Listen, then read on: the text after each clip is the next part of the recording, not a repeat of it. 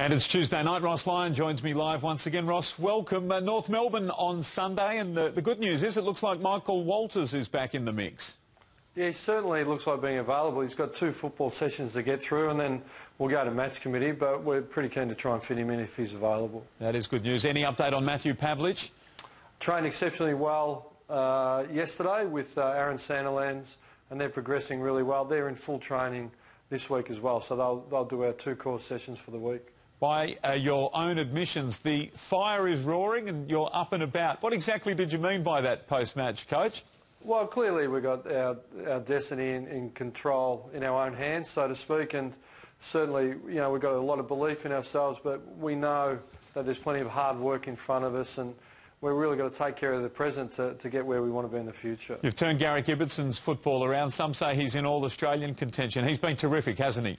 Yeah, look, I watched on the couch, and he's certainly getting some accolades and well-deserved. A slow start to the year, but he's an important part of our back 6 or 7, and he's strong over the ball and using it well. So it's been great to see Garrick work really hard and get rewarded. North Melbourne's form's been excellent this season, albeit they haven't always got the wins. What do you need to do to stop them on Sunday?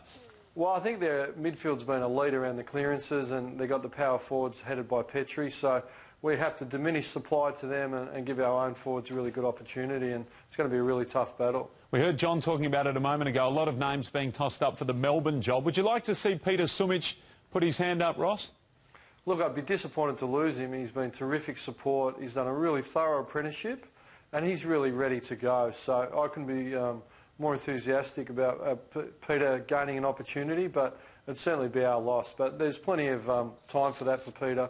His focus is Fremantle at the moment, but yeah, it'd be a great opportunity for him. Well, we wish him all the best. Just one on the umpires, a lot of change that they've changed direction, a lot of talk that they've changed direction. How have you seen the last couple of weeks?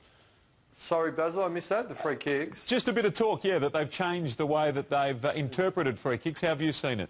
Well, I certainly haven't noticed it myself, although the numbers tell you it's a strong pointer that there's been a shift, but maybe teams are just getting more disciplined and have adapted well, and hence the lower numbers of free kicks given. So the umpires have to blow the whistle less. North Melbourne on Sunday. Once again, we wish you all the best. Thanks, Ross.